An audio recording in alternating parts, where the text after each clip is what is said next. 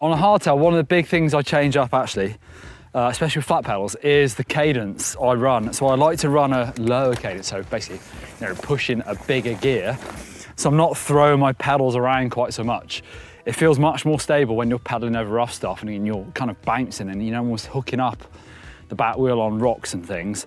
If my feet are sort of spinning at a slower speed, it feels safer and easier to keep my feet on the pedal, should I say.